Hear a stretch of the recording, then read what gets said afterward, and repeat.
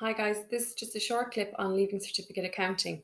Accounting is a business studies option within the Leaving Certificate programme, and it provides a subject choice for those students who have an aptitude for numerical skills. The requirements for accounting. Students that have completed Junior Certificate Business will have an advantage in this subject. However, it is not essential. Some of the course content includes financial statements preparation, farm accounts, club accounts, company accounts, manufacturing accounts, break-even analysis, and accounting theory and principles. The assessment for accounting includes both a higher and ordinary level paper. Both levels involve one exam of 3 hours duration and it is worth 400 marks.